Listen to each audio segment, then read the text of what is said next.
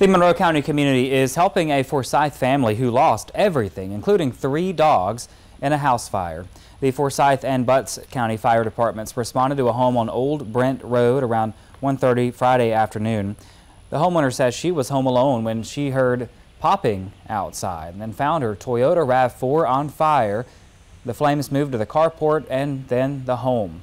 4 adults and 3 children live in that home. The family's now looking for a new place to stay. They also need clothing and school supplies for 3 boys, ages 13, 11, and 5.